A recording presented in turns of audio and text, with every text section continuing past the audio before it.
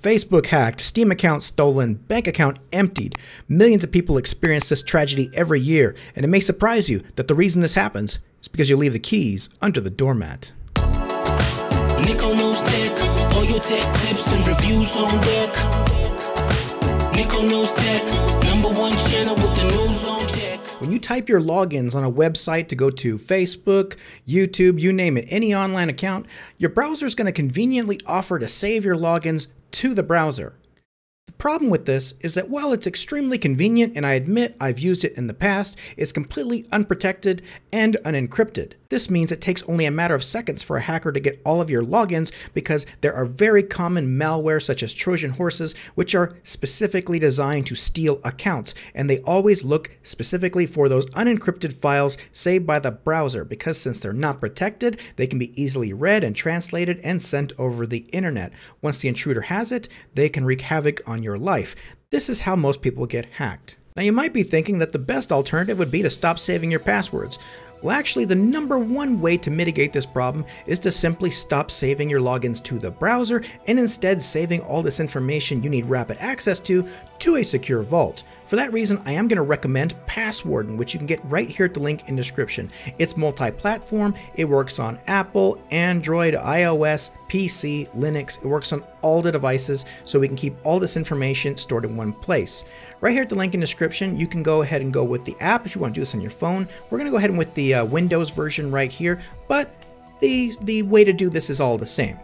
So we're going to go ahead, we got the standalone version, you can also get it from the Microsoft Store. I already have it installed.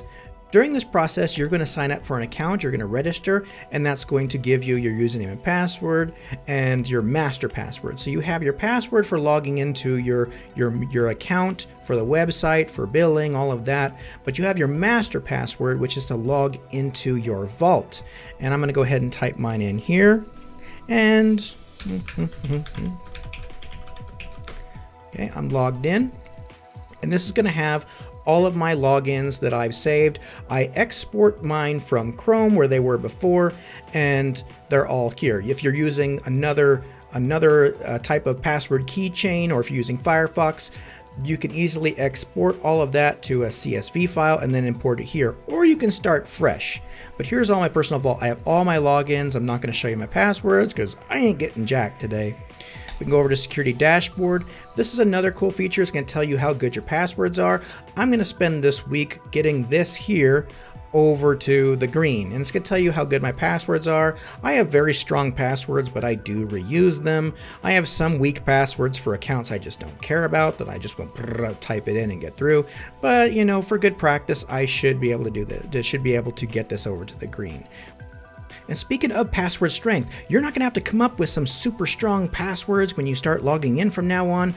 No, the app's going to do it all for you, and I'll show you shortly. But first, we're going to need something. Since we're going to be using our browser and we want our passwords to work in our browser just like they were before when we were using Chrome or Brave or Firefox and whatnot, but we're going to use the password manager. So we need the extension for PassWarden. Here's the one on Firefox. You can also look for it through settings and then extensions and add-ons in Chrome, and you'll just search for PassWarden, and it's this one by KeepSolid, and you'll go ahead and add that to the browser. I already have it here, so I'm going to open it. It's this little icon right up there, and I'm going to type in my same master password. Okay. Once I'm logged in, it's essentially the same thing as the standalone app, but now it's working in the browser. So I'm going to go ahead and log into my server. If I click right here, it has my login. Go ahead and type that in, and I'm logged in. I'm not going to save it to my browser. In fact, you can even tell the browser to stop asking you. So now I've logged in here. Now, as far as generating passwords, we're going to go ahead and create a dummy account at Yahoo Mail. Create a Yahoo Mail account.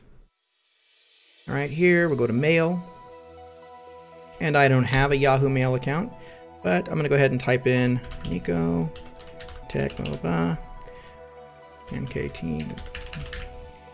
And then for password, I can create a password right here. It's offering me this password. I can generate another one. I can keep refreshing it. And you can kind of tailor it the way you want. I'll go ahead and use that password. I don't have to remember it. It's going to automatically be saved by PassWarden. I can go ahead and then continue, and it'll ask me if I want to save it to that account. super simple to generate super hard passwords without you having to get creative, and then it's automatically saved. It's actually better than using the browser, and it's easier than using the browser. Now back in the standalone app, there's a couple of settings that I like to tweak, which I'm going to share with you. We're going to go into the settings down here, and there's an auto lock feature, which by default, it's checked right here with 5 minutes. This means that if you're not actively using the PassWarden application, after 5 minutes, it's going to lock you out and you're going to have to enter your master password. You can also do lock on sleep. I like to adjust this to at least 30 minutes because I don't like to retype my password all the time. You can also do lock on sleep, but it's automatically, of course, going to lock if you shut down your computer. But for me, I like to have it at 30 minutes or lock on sleep. Means that if I walk away from my machine and it goes to sleep, then I have to reopen it. But auto lock is good, especially if you're in an office environment and you walk away from your computer regularly and you're worried that someone might come in and just open PassWarden and get all your stuff. So very important that they have this feature. Now there's another feature here which shows me that PassWarden really goes above and beyond to protect your security. There's a duress mode. This is to be used if you're being held hostage or otherwise being forced to unlock your vault here. And if you set up this password, this will be a different password from your master one.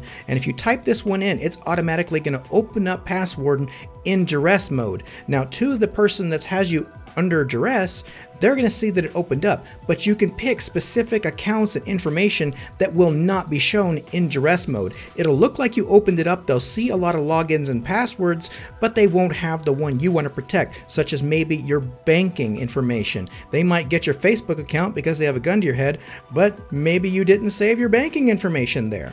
You might have really saved it in your normal vault, but under duress mode, you can select that to not show to somebody who has you at gunpoint, for example.